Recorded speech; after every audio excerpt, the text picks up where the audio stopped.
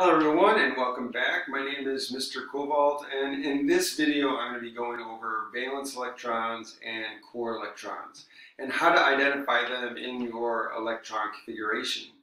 And so the first thing you want to do is be able to write the electron configuration. So here in problem number 1 we're asked to write the electron configuration for germanium. And so we need to look that up in our periodic table. And we are told that it has 32 electrons. And so we need to fill in the electrons according to the order of the sublevels and the energy of those sublevels. So at this point you should be able to write out the electron configuration. We have 32 electrons. So the electron configuration for germanium is going to be, we start with 1s2, 2s2, 2p6, 3s2, 3p6, 4s2, and then we have 3d10, and that should give us 30 electrons. So we have 2 and 2 is 4 plus 6 is 10. Plus 2 and 6 and 4 is another 10, that's 20, and then we have 30 there. But we have a total of 32 electrons. So after the 3d comes the 4p, and we have 2 electrons in there. So when we're trying to figure out the valence electrons and the core electrons, we have to remind ourselves what valence electrons are. So the valence electrons are those electrons in what's called the valence shell. Well, okay, what's the valence shell? The valence shell is the outermost shell, the outermost energy level, right? So if we go back to our Bohr model, so here's our nucleus, here's shell number 1, n equals 1, right? Energy level number 1, and this would be energy level number 2. And then so on. This would be energy level number 3, right? So the outermost shell is going to be what we call the valence shell.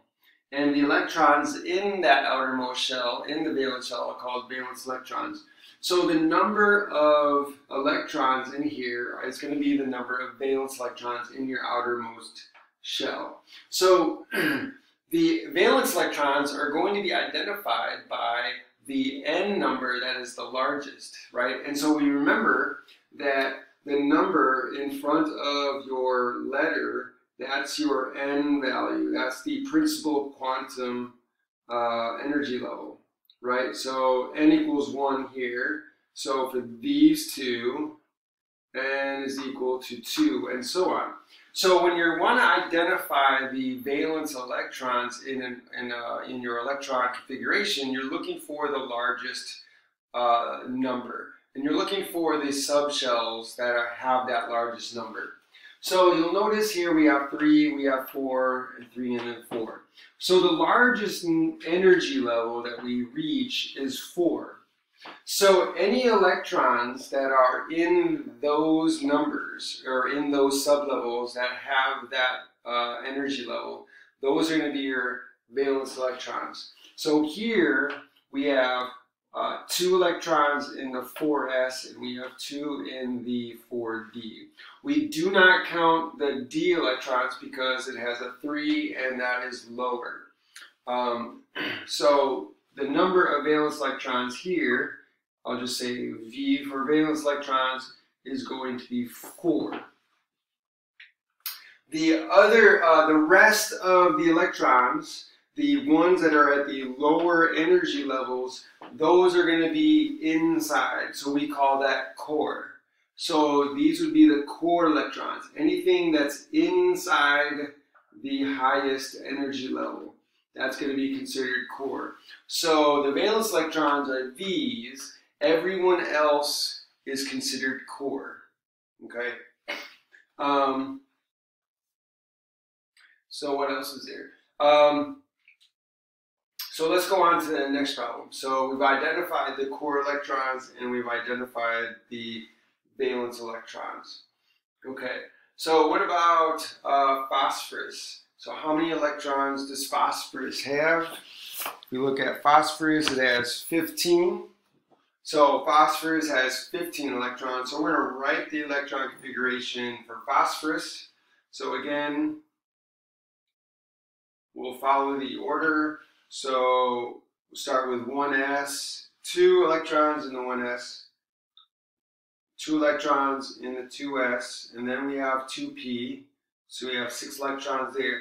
That's 10.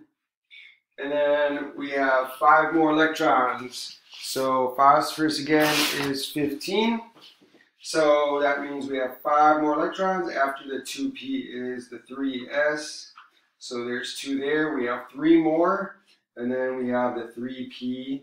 So those 3 are going to go into the 3p.